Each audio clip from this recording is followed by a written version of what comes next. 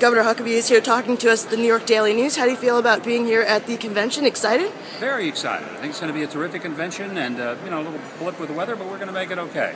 And what do you think that Mitt Romney really has to do to sell his message here in Tampa? I think he's going to do it. He'll talk about his vision, how he's going to make the country strong again through some very common sense principles that we haven't seen in 3.5 years. Thank you.